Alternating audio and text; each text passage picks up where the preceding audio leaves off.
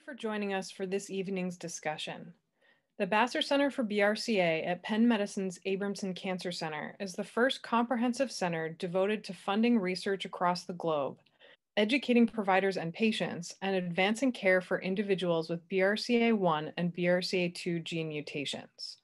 Dr. Edward and Mary Prostick have generously established this webinar as part of the Elizabeth Prostick Memorial Outreach Program in memory of their daughter.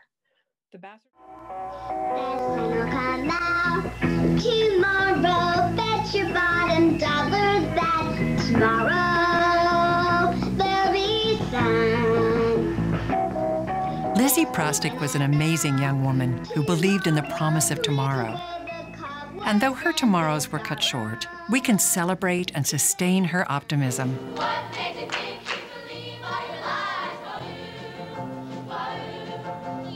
Lizzie lived large. She loved the stage and brought it to life with her voice and her energy as a talented child and as she grew into a woman. Her world was full of loving friends and family, and success in class, in sports, with girls, and with boys. Sophomore year of college, Lizzie met Michael Lundblad, a liberal and an English major. He got a preview of her leanings when he saw her quizzing a friend about senators. But she learned to love camping. He learned about couture.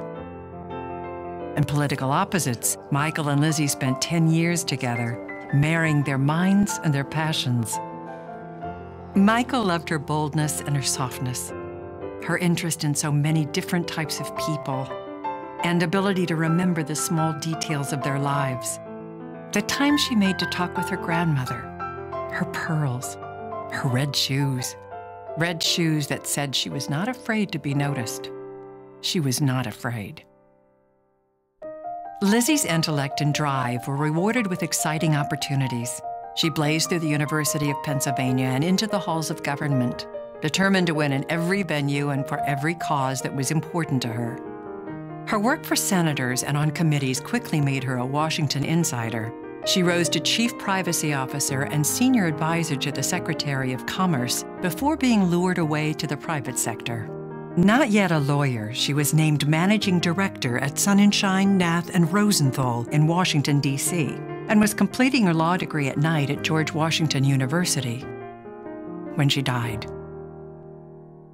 When Lizzie was awarded a posthumous degree at the law school graduation, the entire audience stood in tribute to her spirit. Lizzie was 31 when she was diagnosed with stage 4 metastatic breast cancer, and her daughter Harper was 4 months old. Michael did research. Lizzie didn't want to know the odds, expecting to beat them. But the cruel reality was that although breast cancer is generally curable, metastatic breast cancer is not. And they found little support to help them deal with the psychological and emotional realities they had to face. In her last months, Lizzie and her family began to envision an online support network that would show patients with metastatic disease that regardless of how long they have to live, they have the ability to control how they live. This was Lizzie's final cause, and one which will be honored.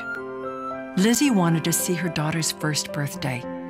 She didn't make it, but she lives on in the people who loved her, and through grants such as this one being made in her name. And in truth, none of us knows how long we'll live, so we all should listen to Lizzie and make the most of every tomorrow. Live large, live strong, and wear red shoes.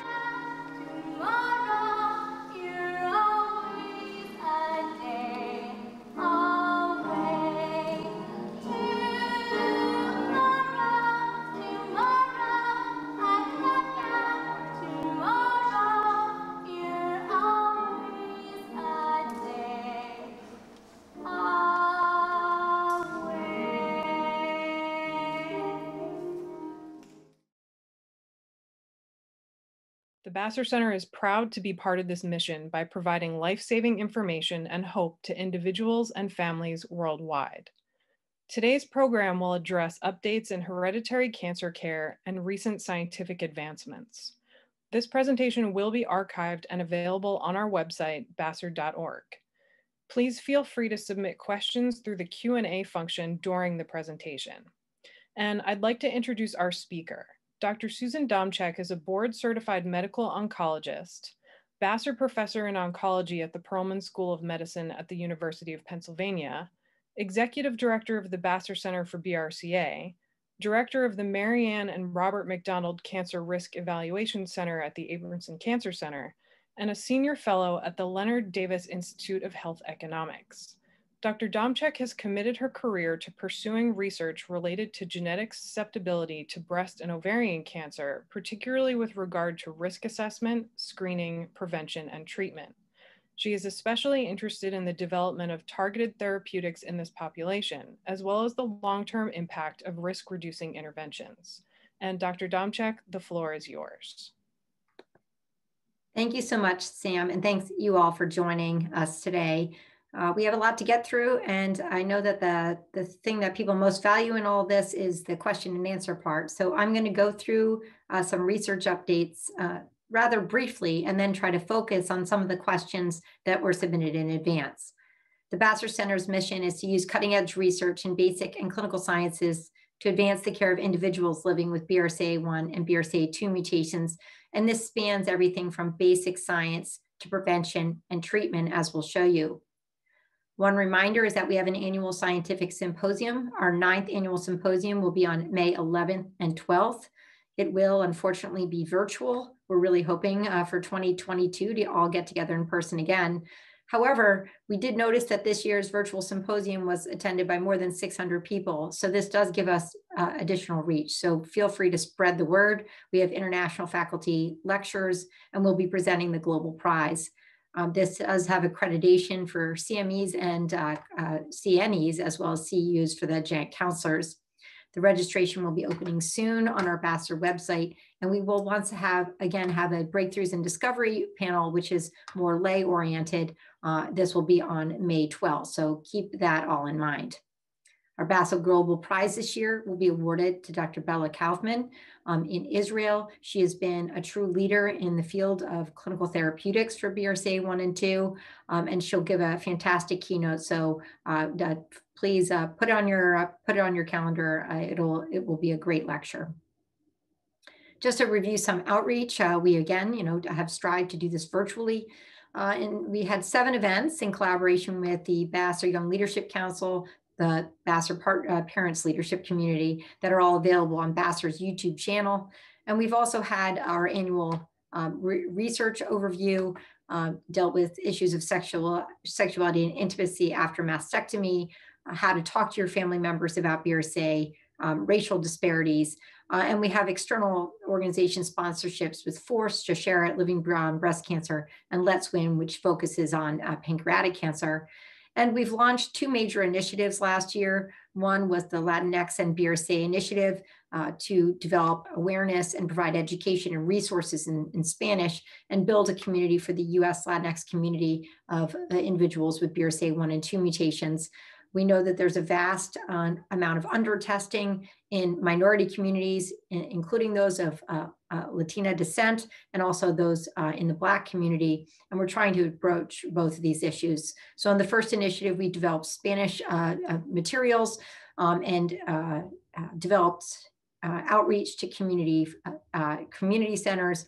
And likewise, in the Black and BRCA initiative, which launched in September, we are trying to empower individuals to understand their history, their family history, and put in more resources and stories that are relevant to this community. And you'll hear more about those over the next year. We've actively tried to decrease barriers.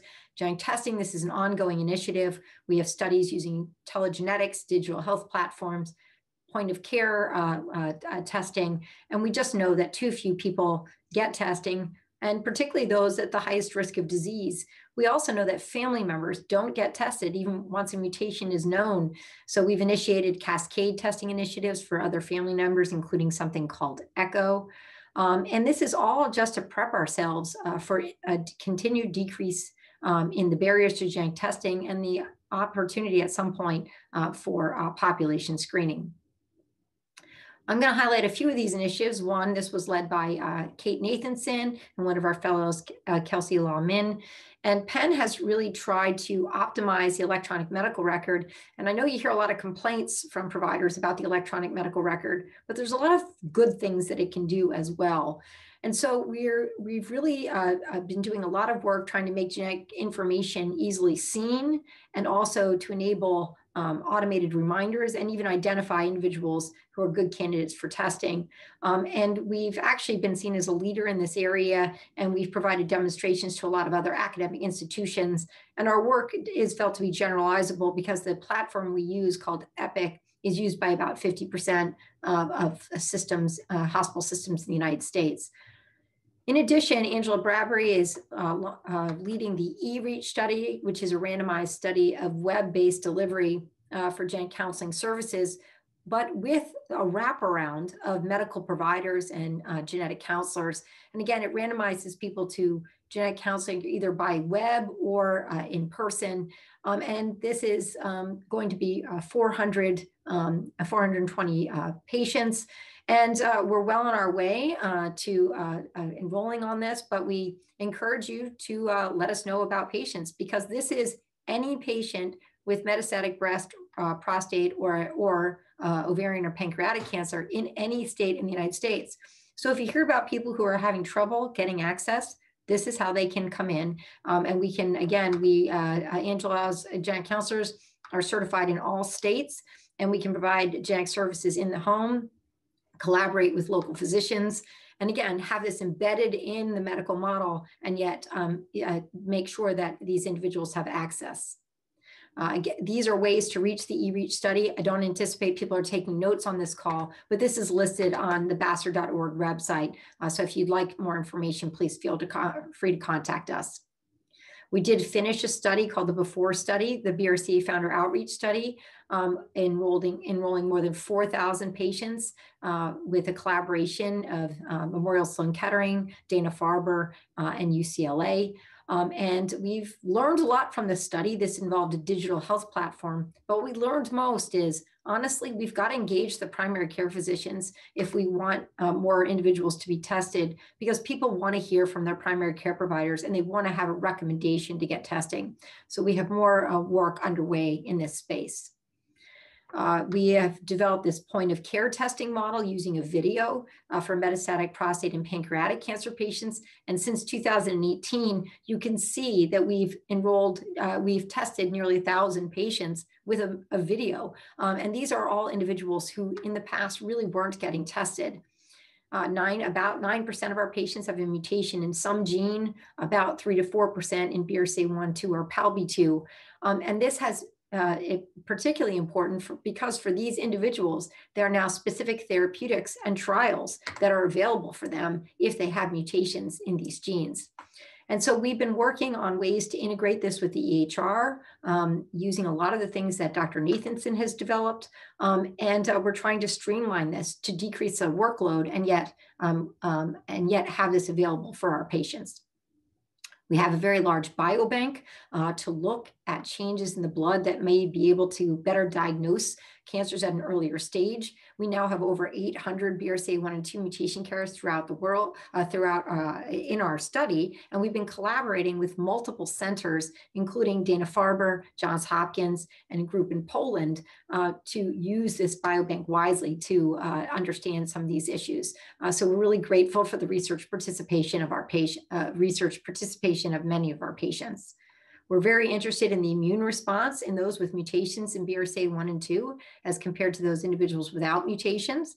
And actually, even before COVID, we were looking at this using seasonal flu vaccine and enrolled a great number of, this was a study developed at the end of 2019, and we're doing blood collections prior to and post-vaccine. We had a few patients in 2019, but we're enrolled in 2020 as well.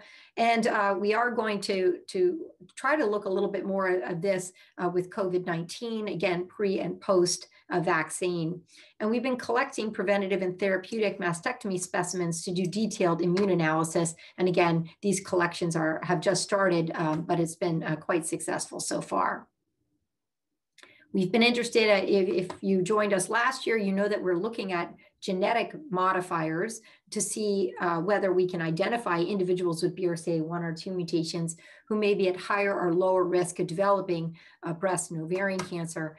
And led by Memorial Sloan Kettering, we'll be involved in a collaborative effort to look at this. We're about to launch this study. And so these are for individuals who've not had a mastectomy, and we want to understand how individuals might be able to use this, information to help their decisions. It's a little tricky, and the information, in the end of the day, may not change many people's minds, but we want to get a better idea of it. We're very interested in preventative opportunities. I mentioned last year a clinical trial that we were launching, and whoops, opened and approved. Yes, that we were launching for a vaccine trial. There had been a prior study of individuals who had cancer that had received a vaccine, again, targeting something called HTERT. And it showed that this was safe and developed an immune response. So we actually did get FDA approval and launched a trial right as COVID hit to give an experimental vaccine to people in the midst of a pandemic. So we actually did put the trial on hold during the worst of the pandemic. We've decided to sort of get it going again, just as the COVID vaccine started to be given out.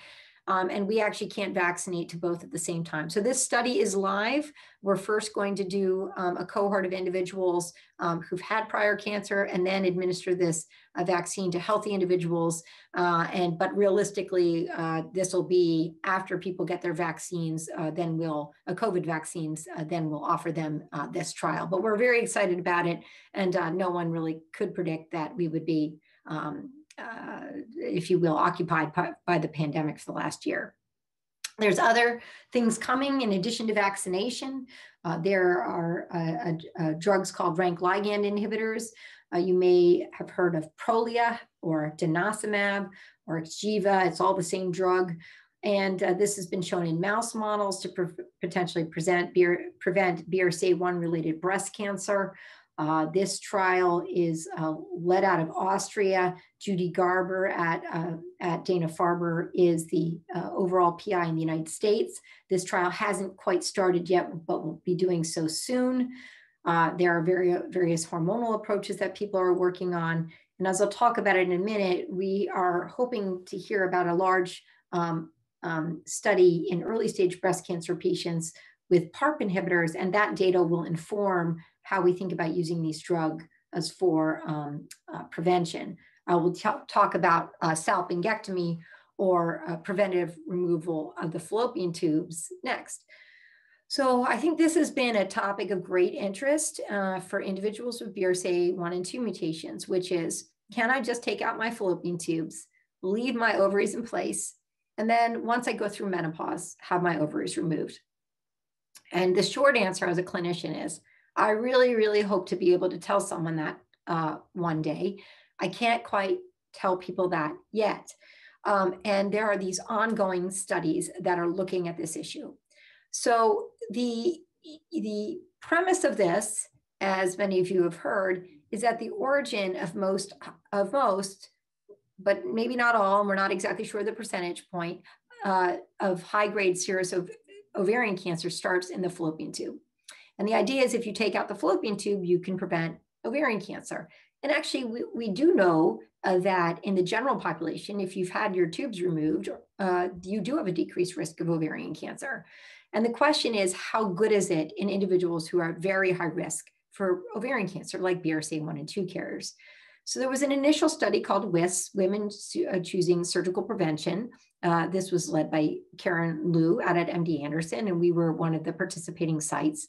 And this first examined just like, is it safe to take out the fallopian tubes? Do you have a lot of complications?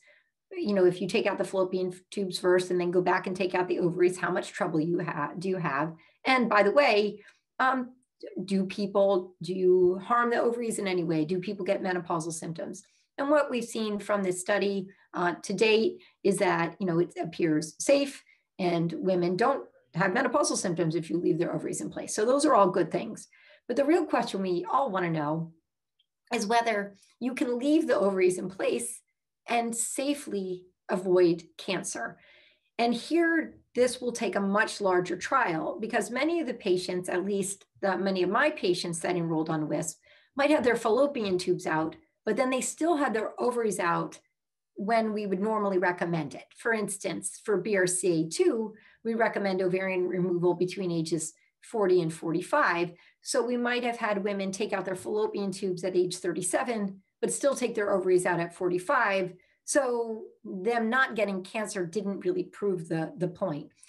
So there's a number of different studies that are going on. There's something called WISP-2, there's TUBA-2 in the US, and there's a trial from the NRG that will also, which has really, has just opened. The PI here is a man named Doug Levine at NYU, but the trial pathologist is our own Ronnie Drapkin at the University of Pennsylvania. So this is going to be a very important study. And I spent more time on this than some of the other slides because there were several questions in advance about this issue. It makes it hard for me as a clinician. I want to have these data. I want a lot, 3,000 people to go on this study. And I want enough women to keep their ovaries in until after age 50 and after natural menopause that I can tell people it's safe. But when I have an individual woman in front of me, I'm still strongly recommending that she have her ovaries out at the standard ages that we state because of the strong evidence we have about how helpful it is. So it is, I know that sounds contradictory, but that's sort of where we are. And so we will generate this data, but we don't have it all yet. Now, the next thing I wanted to talk about is therapeutics. I think you, again, those of you who have joined prior calls know that these PARP inhibitors work by action of something called synthetic lethality. And by that, we mean if you block two different pathways, you get cell death. But if you block one pathway or the other pathway, you don't. So here's a little bit of how this works. If you have DNA damage by just living your life, radiation or alcohol or cigarette smoke, in a cell that is normal, that does not have a BRCA1 or 2 mutation, what happens is that there is an ability of that cell to restore that DNA damage. And even if you give a PARP inhibitor, it doesn't do anything and the cell is fine because it can tolerate, if you will, one hit. But in a cell that has a BRCA1 or BRCA2 mutation, that damage, DNA damage, it remains. And then when you give a PARP inhibitor, that results in cell death. So again, knocking out two different DNA damage repair pathways, both by a PARP inhibitor and by the BRCA mutation results in cell death. Whereas in this case, one pathway is maintained, the BRCA1 and 2 pathway, the other pathway is not, and the cell survives. Now, what we've found out over the last number of years is that these do work in BRCA1 and 2 related cancers. And in fact, there's multiple approvals by the FDA for drugs in this space. For breast cancer, we have 2 PARP inhibitors, olaparib and talazoparib. In pancreatic, olaparib. In ovarian cancer, olaparib, rucaparib, and niraparib, which is approved more broadly than just for BRCA1 and 2. These also, in ovarian cancer, these also have more broad approvals. And in prostate cancer, olaparib and rucaparib. And so we still have a lot of ways to go about making these drugs work better and work longer, but these have been really exciting. And the idea that this has all happened since 2014 is really pretty exciting. But we want to do better. And so at Vassar, we now have a clinical trials unit devoted just to genetically driven, genetic-oriented clinical trials, which is pretty unique and exciting. So you can understand, and there's going to be no quizzes on these slides, but if we look at a disease like pancreatic cancer, we now have multiple trials that are available for individuals with specific genetic mutations. And they can be in multiple genes like BRCA1 and 2 and PALB2. This is a trial, a Planet is a trial for those who have mutations in something called an ATM gene. We're looking at new therapies. This trial is not quite open yet, but this may be particularly beneficial. This particular drug may be particularly beneficial for individuals who have already progressed on PARP inhibitors. My colleague, Kim Rees-Bender, is very active in all of these trials and is looking at what we call adjuvant therapy, individuals who have early stage resected pancreatic cancer and whether or not a PARP inhibitor will help in that area. So that's just an example in pancreas. In prostate cancer, we have, again, multiple studies for BRCA1 and 2 and other genetically susceptibility patients, in breast cancer as well, and ovarian cancer. So just, for physicians on the phone, if you have individuals with mutations in these genes and you're looking for clinical trials, please contact us, or if you're a patient and looking for trials, we'd be happy to see if one of our trials would work for you. Apart from the specific cancer types, some of our trials are sort of tumor agnostic. And so if someone has, for instance, lung cancer or colon cancer and a BRCA1 or 2 mutation, we have a trial for that. And again, for prevention, we have our vaccine trial open and the denosumab or Prolia trial that's about to begin. So that just gives you a sense of the active areas that we have. To highlight just a few trials, my colleague Fiona Simpkins has specifically looked at ATR inhibitors plus PARP inhibitors in the Capri trial. And this has multiple different cohorts, including individuals that have disease that's PARP resistant. And this is based on her primary research out of the laboratory. And she's published in her initial work in Nature Communications, which is a very prestigious journal for the basic science work, and has now submitted her clinical trial to Gynecological Oncology in collaboration with one of our other colleagues, Payal Shah. Olympia, and sorry, the formatting got a little funny here, but Olympia is a trial that looks at early stage breast cancer patients using after an individual finishes all their routine chemotherapy, randomly assigning those women and men to either a olaparib or a sugar pill. And we're hoping to hear these results soon. And this will give us very good data on toxicity so that we can then start thinking about giving it to people without cancer. So time will tell on that. My colleagues Daniel Powell and Payal Shah have looked at CAR T cells. So these are genetically engineered T cells to try to attack ovarian cancer. This isn't specific to BRCA1 and 2, but obviously given the high risk of ovarian cancer in BRCA1 and 2, it's relevant. So these T cells specifically target the folate receptor alpha. And as you can see, we go through in these types of trials, we start with a low dose of the type of cells, and then we change what we do. So we give different types of chemotherapy, lymphocyte depleting chemotherapy to see if that would work better. And as you can see, this has been proceeding along quite nicely. And for the 6 patients who have received who have been able to be imaged at their first time point so far, have had stable disease, which in these highly refractory patients is actually quite exciting. So time will tell. We have more work to do here as well. All right, now basic science. Sometimes basic science can be tough to sort of explain in a few words for sure, but the basic idea is that we want to figure out how BRCA1 and BRCA2 interact with other cellular processes and how they interact with the immune system. And we want to understand why tumors develop. Why do they develop in certain tissues? And the more that we understand, the better potential we have for understanding prevention and why these tumors may or may not be responsive to therapy. So this is one of the ongoing projects that we have. This is in Kate Nathanson's lab. And this is using a novel technique called Codex, which just allows us to take the same sample of tumor tissue. So you can kind of see here that these 2 slides, hopefully you can see my arrow, these are the same slice of tissue, but they're overlaid with antibodies to various compounds that are coded with different colors. And you can do this repetitively. And so you can start to really kind of see these are DNA damage markers.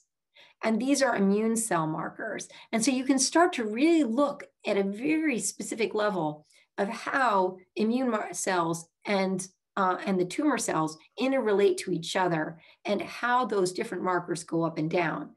You can also see differences between, say, estrogen receptor positive and triple negative breast cancer, even within the BRCA1 and 2 tumors. So this is really important to understand the composition of immune cells in these tumors and their relationships to DNA damage in the tumors, and to determine if the immune cells themselves have ongoing DNA damage. So again, this is using this novel technique, and we are hoping to learn a great deal more about it.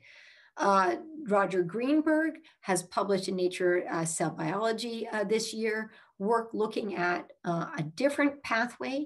Here we're looking at ALC1 as a potential new vulnerability in BRCA mutant cancers. So in the same way, PARP inhibitors in combination with BRCA1 and 2 lead to cell death, there is the possibility here of developing ALC1 inhibitors in combination with BRCA1 and 2 to lead to cell death. So this is a important area.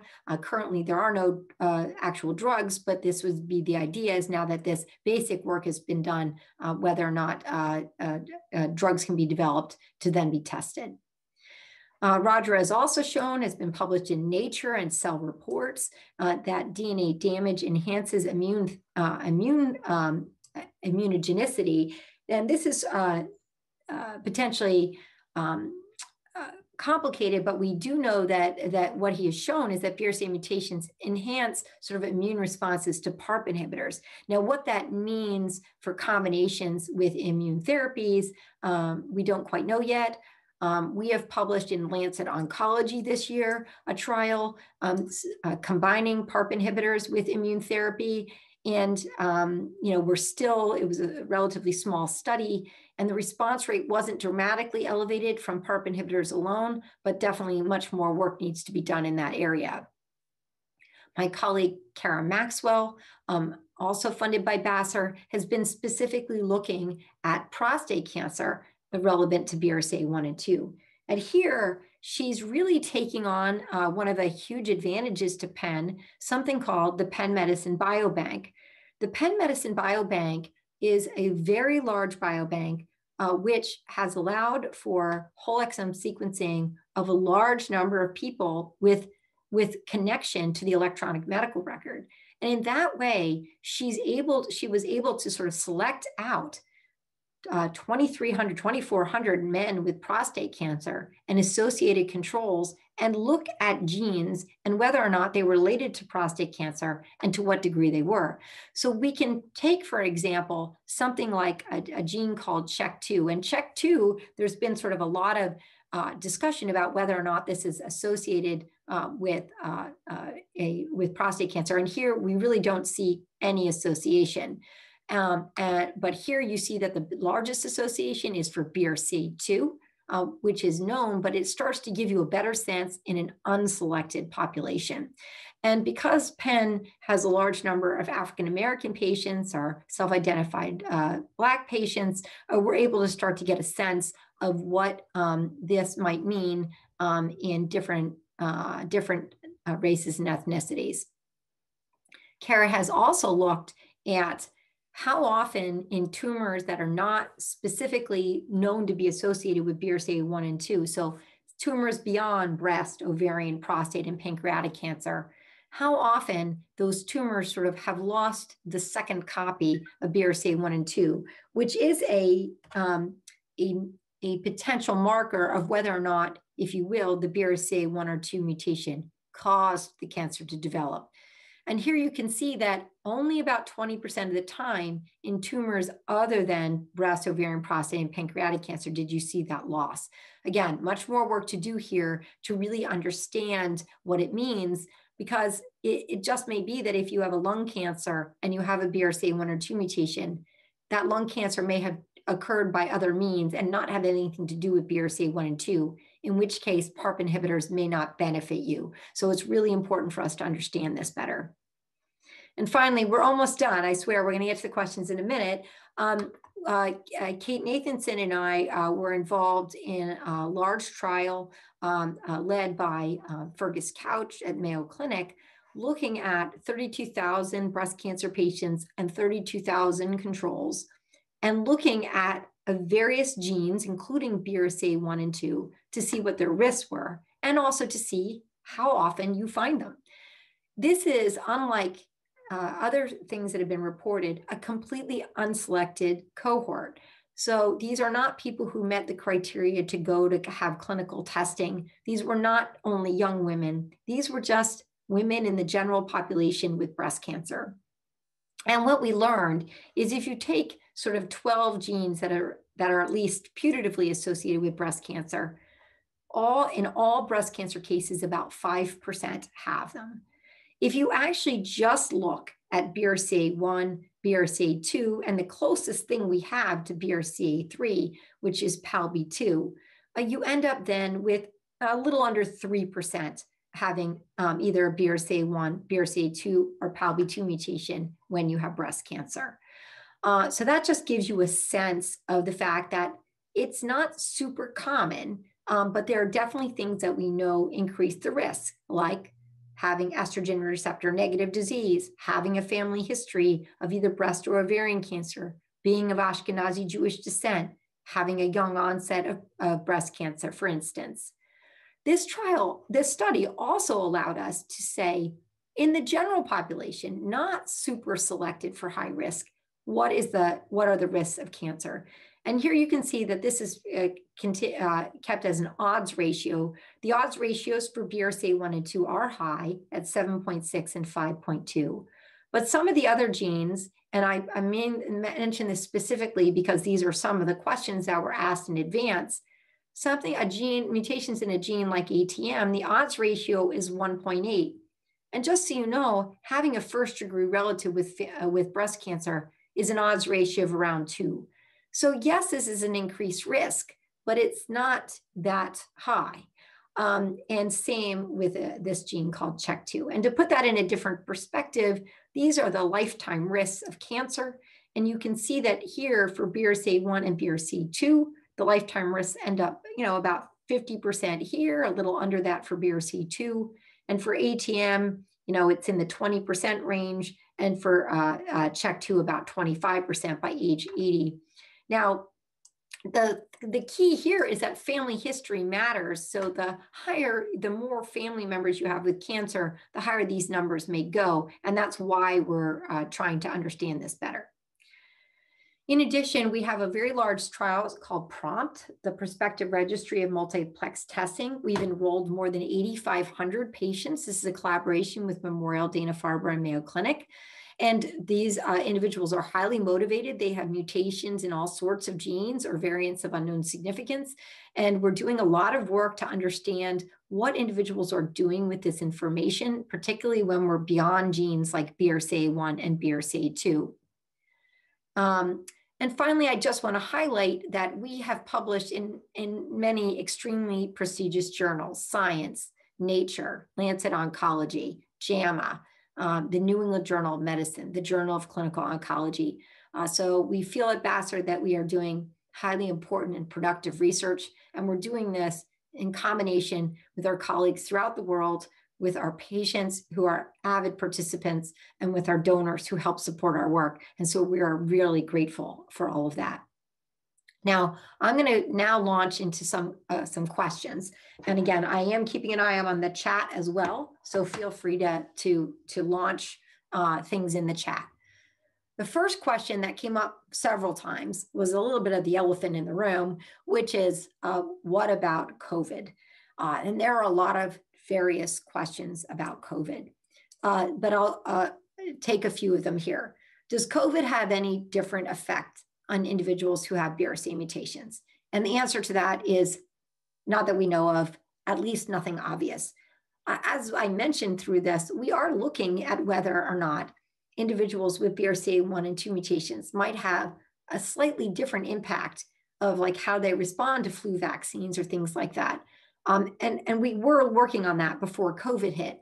But nonetheless, we have no evidence that people with BRCA1 or 2 mutations would have a different outcome to COVID. In addition, there is absolutely no reason for BRCA1 and 2 mutation carriers not to get COVID vaccines. The mRNA vaccines that are available are a really cool, innovative work, actually in part developed by Drew Weissman, Katerina, I can never pronounce her name, at the University of Pennsylvania. But they don't integrate with your DNA. They don't change your DNA. They just express the protein.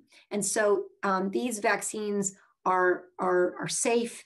I've been fortunate to get mine as an oncologist, and I encourage everyone to do so. That's not to say they can't be without their side effects, but COVID has been a devastating illness.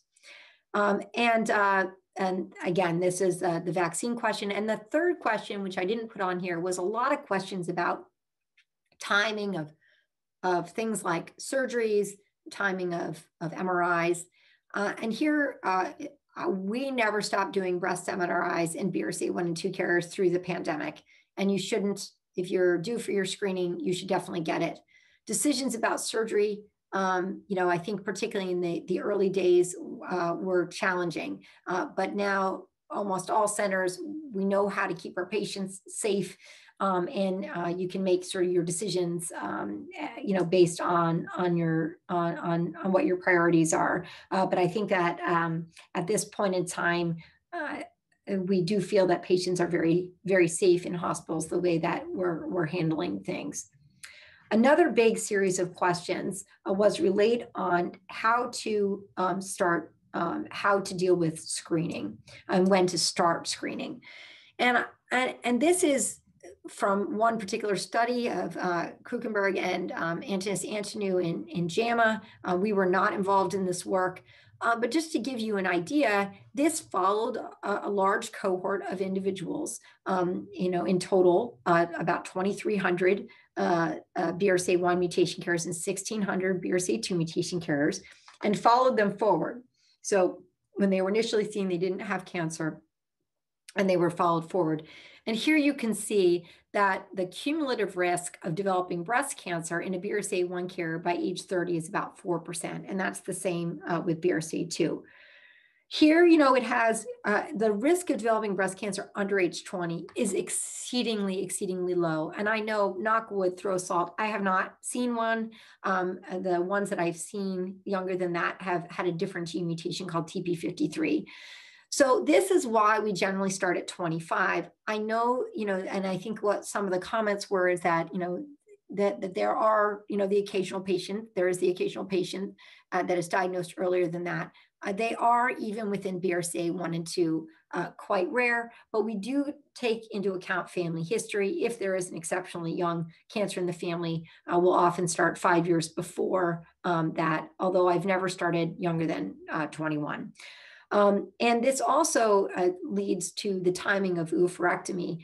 And these are why, sometimes people wonder, why is there a difference for BRCA1 and 2? And this is why.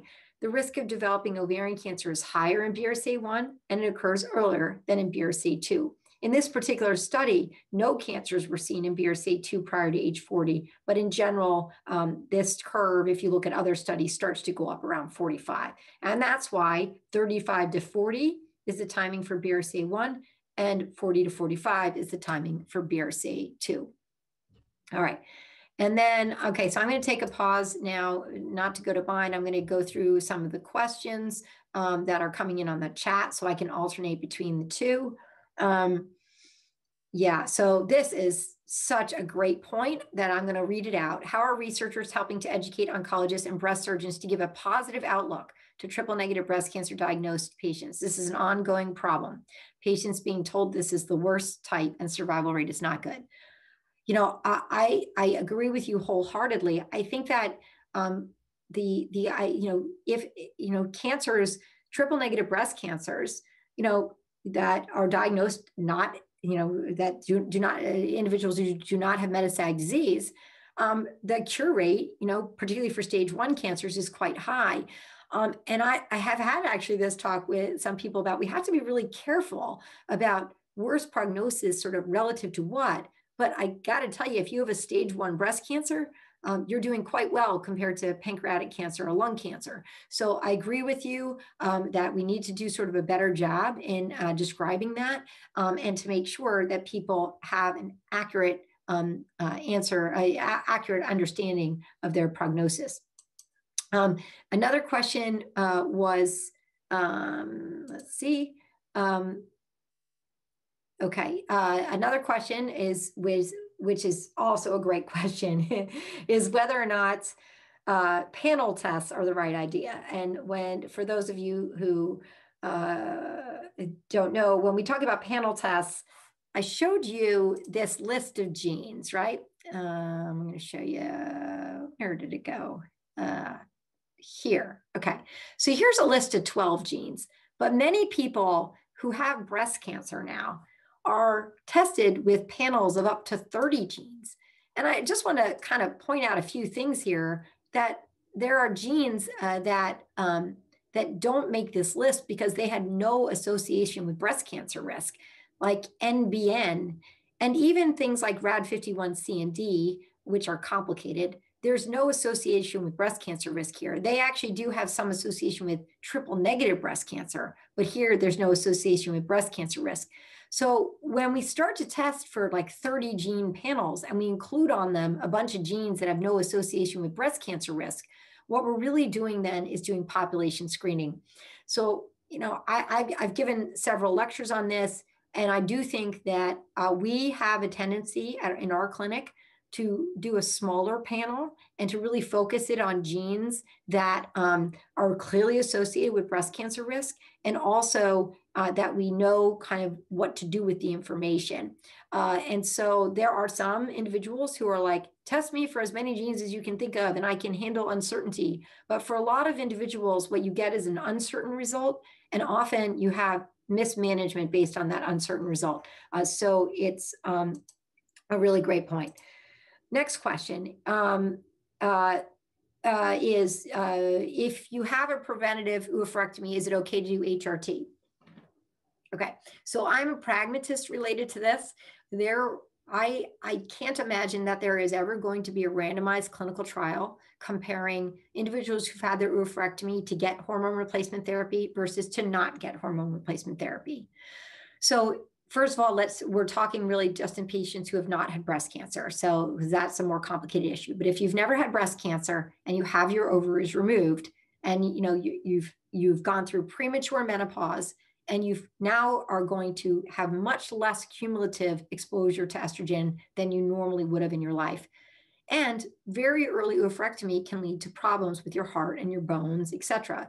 So although this has to be an informed discussion, I absolutely offer hormone replacement therapy to those individuals. There are then some nuances and by the way, there's this big study called the Women's Health Initiative study, which randomly assigned women to HRT versus no HRT. But in that study, women were 63. They had gone through their whole natural life of estrogen, and then they took more. That is not the same as someone who goes through menopause at 37, okay? And it is also true that in that study, women who took estrogen by itself didn't have an increased risk of breast cancer. So talk to your doctor, but I do not view it as an absolute contraindication, and I do talk to my patients about it. All right, so we're gonna go, now I'm gonna go back to my slides, and I'll get back to the live questions in a minute, but I'm gonna try to answer the ones that people did in advance. So one was, what is the role of CRISPR? For those of you who don't know, CRISPR is a way to edit specific genes in a cell. And it's an incredibly, incredibly powerful technique for research, because you can put genes in, you can take genes out. And so, you know, the hope is that you can then start to do things with live, you know, people. So there's three kind of ways to think about CRISPR. One is already being used. And in fact, the first clinical trial using CRISPR technology is being done at the University of Pennsylvania, doing CRISPR in these CAR T cells, which are T cells that are taken out of your body, manipulated, and then put back in to attack cancer. CAR T cells seem to work particularly well in leukemia, lymphoma, multiple myeloma. We don't exactly know their space in breast and ovarian cancer yet, but there are trials manipulating T cells outside of the body and then putting them back in, okay? And so that is like a start. A second thing that people are interested in is whether you could take an embryo and manipulate the embryo. And there, the answer is a hard no right now, because there's too much collateral damage right now. There's too many errors that are generated along the way. Plus, right now, you can go through in vitro fertilization, which you and have the embryo sitting there, which you'd have to do whether you did CRISPR or you did selection, meaning if you generate the embryos, you can test the embryos and you know which ones have the gene mutation and which ones don't, and you can reimplant the embryo that doesn't have the gene mutation. So CRISPR for embryos is not ready for prime time. And the other thing is people are like, well, why can't we like CRISPR all my breast cells and, if you will, get the gene back in? And that just becomes like a technology problem. Like, how do you do that? And how do you get every cell done? So stay tuned, but that's we're kind of working on it. Pancreatic cancer screening was brought up in several questions. The current NCCN guidelines, the National Comprehensive Cancer Center guidelines, specifically talk about individuals with a BRCA1 or BRCA2 mutation, or PALB2, by the way, mutation, who have a first-degree relative with pancreatic cancer are good candidates for pancreatic cancer screening. That includes either an abdominal MRI or an endoscopic ultrasound. In general, this screening starts at 50 if you have a first or second degree relative, or 5 to 10 years earlier than the earliest onset in your family. In individuals that do not have a family history of pancreatic cancer, it is definitely more controversial. We do have an ongoing study here, although the study is really keeping track of things and we do bill out to insurance. So we need more data. There's also a lot of interest in liquid biopsies. Again, that's what we're using our biobank to try to answer these questions. And there are commercial entities that are looking at screening using liquid biopsies. So I think that in 5 years, we're going to have a lot better options than we currently do. People asked about other genes like CHEK2 and ATM, and I don't necessarily have the time to talk about them in detail today. But again, these are very different from BRCA1 and 2. The risks are much lower, and they do need to be thought of very differently in the discussions about management. Okay, so let's see. Okay, so there's I'm just going to be just between mastectomy versus okay. There's a lot of questions about, if you will, mastectomy versus surveillance. These are extremely personal decisions. What we and the one thing that for doctors, it's always, if you will, easiest for us to strongly recommend things if we believe that procedure is going to live in people living longer. So for the ovaries, the reason that we are so pushy, and we know we're pushy, is because individuals, ovarian cancer screening right now is not good. Most ovarian cancers are caught late, and most women with ovarian cancer die of their ovarian cancer, with late stage ovarian cancer, die of their cancers. We're trying to change that, obviously. So that's why we kind of strongly recommend oophorectomy.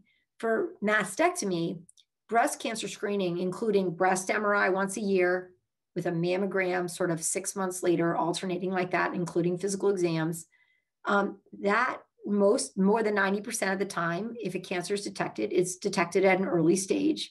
And early stage breast cancers in stage 0-1 have a 95 to 95% 10-year survival. And so it's very flipped from ovarian cancer. Now, having said that, if you're diagnosed with a breast cancer, even if it's at an early stage, particularly BRCA1 cancers are generally triple negative: BRCA, estrogen receptor, progesterone receptor, and HER2 negative. And therefore, they usually require us to give chemotherapy to get that great outcome. So screening doesn't prevent cancers, it detects them early, and you still need therapy. The question of whether or not there's a survival benefit is actually really tricky, because we don't have randomized trials. And in the studies that have been published to date, the women who didn't get a mastectomy, they didn't have data on whether they got MRIs or not. And so, but even there, the absolute benefit from mastectomy, if you will, if you chose screening versus mastectomy, at age 70, the number of people alive in the, in the mastectomy group that weren't alive in the MRI group is small. So for instance, for BRCA2, it's 2 to 3 in 100. And again, that's estimated. We don't know the actual number. So I hope that is helpful.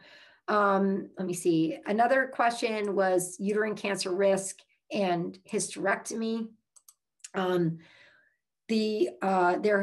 There have been a couple of studies suggesting a very small increased risk of uterine cancer for particularly for BRCA1 mutation carriers, where the lifetime risk is in the 2.5% range.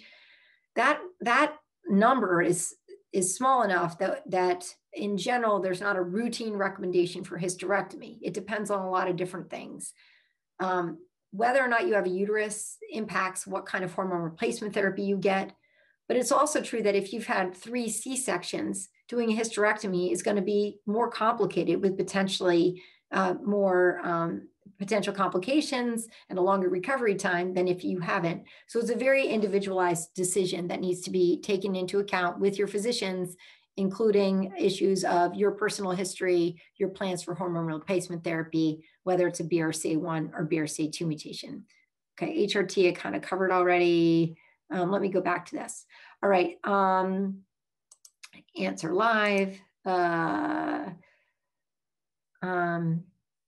Okay, this is a great question too. They're all great questions, by the way.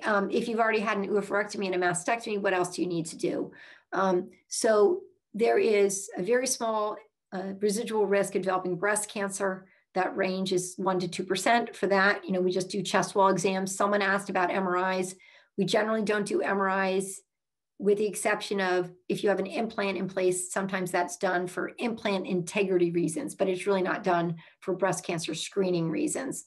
Having your ovaries out, there's a very small residual risk of developing something called a primary peritoneal cancer, which is like an ovarian cancer, but we don't do any routine screening for that either. For BRCA2, there's a small increased risk of melanoma. So we generally, depending on your skin type, might recommend a yearly dermatology exam. For if you have a family history of pancreatic cancer, we recommend that as well. For men, we recommend prostate cancer screening in addition. And oftentimes I'm also sort of keeping an eye on people's overall health, because if they've had an early oophorectomy, sometimes their primary care doctor is looking at their age and not the fact that they've already had their ovaries out for 10 years. So hopefully that is helpful. Someone brought up a TP53 issue of the founder mutation in Brazil. Feel free to send me a note offline about that one, because I'm happy to.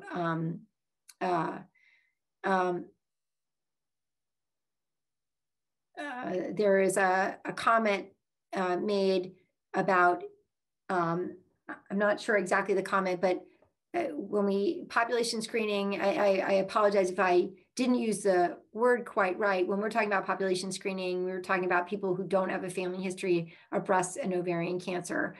So I'm sorry if the way that I worded that didn't feel right.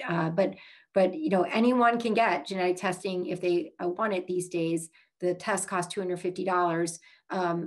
The population screening is saying that every patient is basically absolutely should get it. And that is an individual decision from a patient.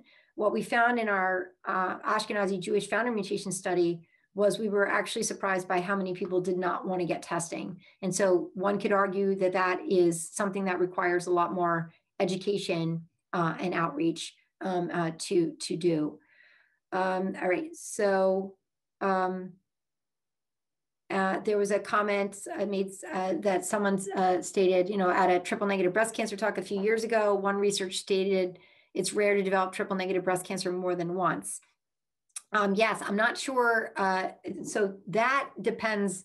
If you have a BRCA1 mutation, 85% of the time, BRCA1 mutation carriers get triple negative breast cancers. And if they do not have a bilateral mastectomy at that time, they have an increased risk of developing a second cancer, and that it generally is a triple negative. So it really depends on the details of the situation. Another question is that whether we have a list of trials. Yes, we've been trying to do a better job keeping our trials updated, and Sam has been working on that. And so you can check the Vassar website, and we're trying to have a section there. I wanted to answer these two questions specifically that were done in advance. I'm not sure I'm going to get to any more of the chat functions, but an individual asked about fertility treatment and cancer, and particularly BRCA 1 and 2. And there's many sort of levels of this. One is we don't have any evidence that fertility treatments increase the risk of breast cancer in BRCA 1 and 2 carriers. And the data that we have best about fertility treatments is all in the Nordic countries, where they have extremely good databases. The second issue is that if someone is diagnosed with breast cancer and wants to do fertility preservation, we do that. We do that all the time. We do it before we do chemotherapy, and we have no evidence that there's an increased risk of cancer recurring in that setting. The third issue is that if you've had breast cancer, there's no evidence that an individual who has breast cancer that then gets pregnant has an increased risk of recurrence. That is, pregnancy does not increase the risk of relapse. Some individuals who have estrogen receptor positive cancers wish to come off their hormonal therapy before the standard course is done in order to have children. And in that case, coming off your hormonal therapy early can increase your risk of developing a recurrence, but it's not the pregnancy, if that makes any sense. So these are complex decisions and discussions that I have all the time with my patients. Another question was, if you're diagnosed with breast cancer and you're found you have a BRCA 1 or 2 mutation, but you still, wish to keep your breasts and have and be able to breastfeed later, that's absolutely a possibility. When we talk about bilateral mastectomy for BRCA 1 and 2, we're talking about decreasing the chance of developing a second breast cancer in the same breast or in the opposite breast. But in terms of treating the breast cancer right in front of you, radiation does do the job. So we definitely have had people who, for instance, are diagnosed with breast cancer, go through fertility preservation, get their chemotherapy, are doing well. Usually we wait a couple of years, they get pregnant, they have their kids, they breastfeed, and then they might have a bilateral mastectomy later. So again, we try to individualize these things. And the last thing I'll say is that this was a recurrent theme. Basically, are things going to get better? Are you going to have better options? Well, I certainly, that's what we're all about, is better options, so that in 10 years, people don't need to make the same kind of decisions that people are having to make right now. And that's what the basic research is for. That's what our prevention programs are for. And so we're really hopeful. And again, we are committed to making sure that more people have access to genetic testing. So with that, I think I'm right on time. This will be recorded. I will go through all the rest of the questions and try to make and make sure that I respond to those. And I'm sorry if I did not get to every last question. So with that, I'm going to show you that this takes a village. We have a large number of people in the Vassar Center, in our genetics clinical research unit, genetic counselors, our research team, and that's a long list of names, but I think it's sometimes better to be able to see it like this, which is, this doesn't even include everybody, but it's a lot of people, and we're really trying to make forward progress. So I'd like to thank you for your attention, and again, we'll get back to these residual questions. Thank you very much.